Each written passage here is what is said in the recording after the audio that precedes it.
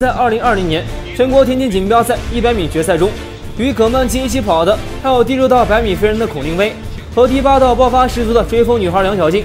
葛曼棋、孔令威与梁小静都是国内短跑主力，论爆发，梁小静和孔令威都不逊色于葛曼棋。